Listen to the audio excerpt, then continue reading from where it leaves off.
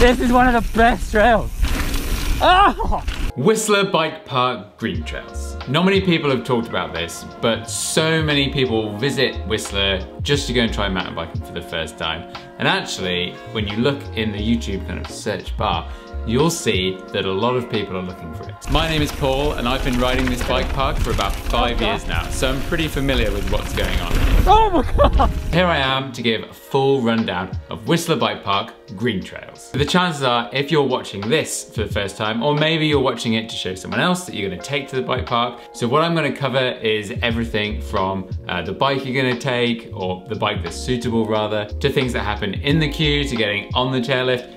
I'm even going to tell you where to go when you get off the chairlift. It's going to be fully comprehensive. Everything's going to be covered. Well, I mean, kind of everything. Well, I'll probably have to make another video after this to really explain everything. Whistler Bike Park is probably the most popular bike park in the world, and honestly, I've been to New Zealand, I've been riding in Europe, I've been to most places. There's no better place for you to try mountain biking for the first time. So I imagine one of the reasons that you might be watching this video as well is that you're not sure if it's going to be an activity that you're going to enjoy, but mountain biking has got to be one of the best sports you can do. So don't worry, I'm going to tell you why, everything's going to be fine, and also give you some tips. But if you are going, I've got to say, number one thing is you should really think about getting a guide. I'm pretty sure they offer some packages where you get your bike rental or your protective gear, and then you have a trained coach, someone that will show you techniques, they'll go in front and take you down. So if you're really unsure, I would highly recommend not just trusting my video, but going and trying one of those. So maybe you have a bike already and you're not sure if your bike's good enough. I'm gonna show you the bike I used, and honestly, most bikes will be suitable, but there are a couple of things that you should look out for. But we'll just have a look at some key features that you need to make sure that you've got. For this video, I used my short travel 29er trail bike with an aluminium frame, larger wheels, but not much suspension. It has 130mm of travel in the front and 115mm of travel in the rear, proving that you don't really need a lot of suspension for the bike park, although more is preferred. I also have powerful disc brakes paired with large disc rotors. If you didn't want to use your own bike, you could rent a downhill bike like this one. Featuring a burly frame that can take a ton of bike park abuse, this bike has around 200mm or 8 inches of suspension and will certainly be the most comfortable way of riding the bike park.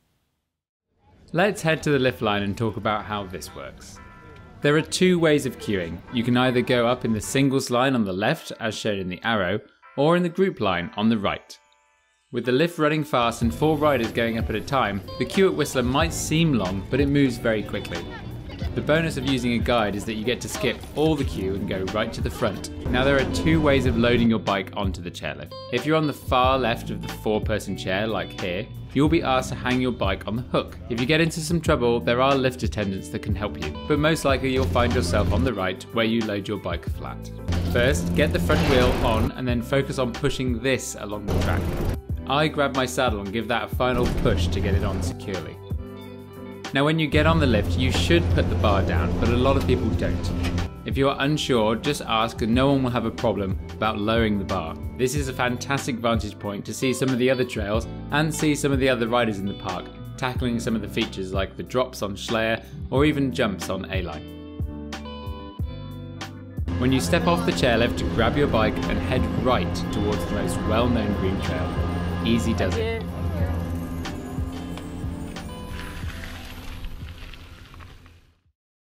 The most beginner-friendly trail in Whistler is Easy Does It. The best part about this trail is the mellow gradient all the way down the mountain. There are 0 points where you feel out of your depth or out of control. With long banked corners known as berms, it's the ideal place to start honing your technique.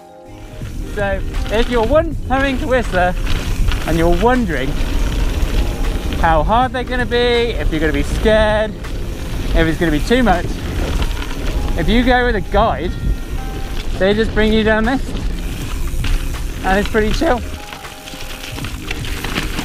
And you should probably go around the turns properly. With no riders flying down past you and with only beginner riders on the trail, you are free to go as fast or as slow as you wish. There are features like this corner which allow you to go up high or as low as you like, giving you complete control and allowing you to progress. Okay, so the looks of it, part way down, you go left, This is Golden Triangle. Golden Triangle is listed on Trailforks as a blue trail, however the bike park sign here says it's green. From what I recall, there are a couple of technical features and it's a little bit harder than Easy Does It.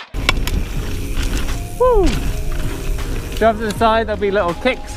You can practice your jumps. Oh, there's other trails here. These bits off to the side are great, especially if you are the experienced rider coming along. There's some great jibbing fun to be had. Woo! The mellow gradient of Easy Does It is the main selling point, as I mentioned before, but the ability to see what's coming up from afar is also fantastic, allowing the rider to not get surprised by any of the features coming up. I would describe this as pretty chill. There's not much going on. Kind of a fire road. And yeah, I think anyone can do that. So you can carry on left, just down there. Carry on left down, Easy Does It, but mountain biking is all about turns.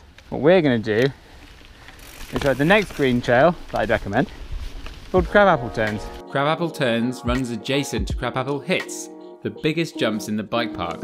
Don't worry, there's no chance you'll accidentally get lost and ride over them though. So it's pretty cool that you can come down and ride this one and see like the real experts jumping their bike. Woo! The trails in the bike park often interconnect and you can create variation in your laps quite easily. Here, Crabapple Turns runs alongside Easy Does It, so if you're in a group and you want to try different lines, you're unlikely to get lost from each other if you break apart. I'm back onto Easy Does It. This junction is where a double back jump trail comes out, called Dirt Merchant. The rope barrier here offers plenty of separation, so as long as you're aware, you'll be perfectly fine. You can carry on, straight on, and it's more of the same. Think just sort of flat roads, easy turns. Or you can dive in left. Now these are the first green technical trails. Del Boca dissects the Easy Does It trail all the way down. It's not quite right on Trailforks and is more like this layout here. You'll speak to anyone that rides here, expert or non-expert, and this, when you go right, down Shady Acres this way, this is one of the best trails. Oh!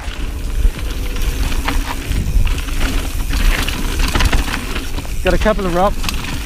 And it kind of crisscrosses, so this is Easy Does It again. Shady Acres is off to the right and is a technical route and is quite short, as you can see here in the map. Oh no, this is Del Boca. Oh, I'm so confused.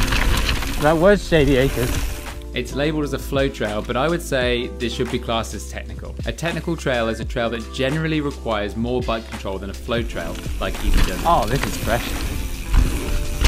It's got some rocks, a little bit technical.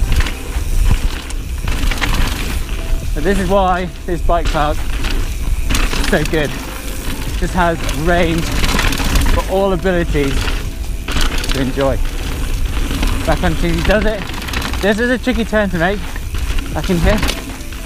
The speed is a bit slower and will require more braking, but perhaps some pedaling to maintain your speed too.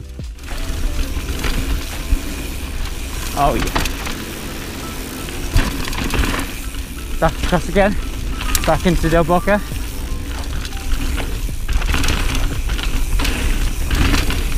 Ah. Oh, sorry, no. Oh, I'd recommend just around that last turn if you can remember it. Just cruising because it merges back onto Easy Does It here. So we've carried on down Easy Does It. Just there, off to the right is a really famous A line, which is jump trail. And it kind of, from now on the kind of the lower Easy Does It bit, it just joined back up. So you can go ride with someone that's very, very good, and maybe you want to go and do your own things, and you just kind of meet up as you go down the trail. So well designed. So this is more of Easy Does It.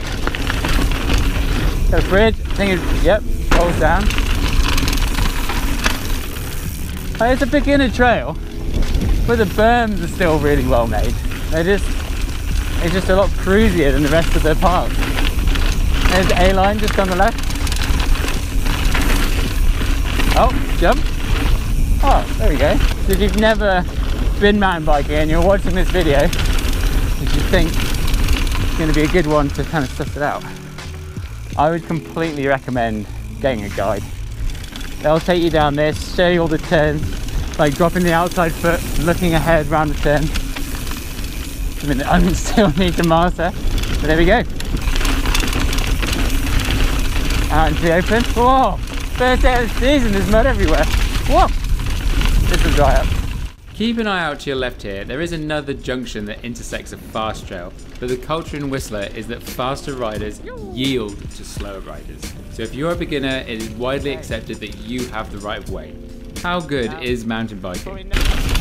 So this last bit is a bit wide open. It is, I'm pretty sure it's just a fire road. Oh no, it's not. So this last bit is mainly just a fire road here. And as you can see, there's loads of, there's Hornet just there. That'll be in a blue trail video that I'm probably going to do. But say you're going down and you're saying, oh, I'm probably a bit better at this, I want to try something harder. There's so many options just to dive off. Oh, you get to ride this tunnel. Oh. There's loads of options just to go off and explore around, try new stuff.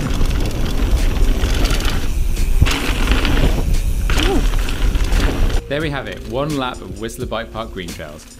Hopefully this video will encourage you to ride some of the other trails in the park and not just repeatedly lap Easy Does It, which is of course perfectly fine, but your bike is designed to do so much more than that. There are other green trails that I will be showing you, and also your first blue trails that you can try after you feel comfortable on the greens. So hit the subscribe button to catch the next one. And if you're looking to show someone what mountain biking is like for the first time, consider sharing this video along with them. And hey, why not hit the like button if you enjoyed the video?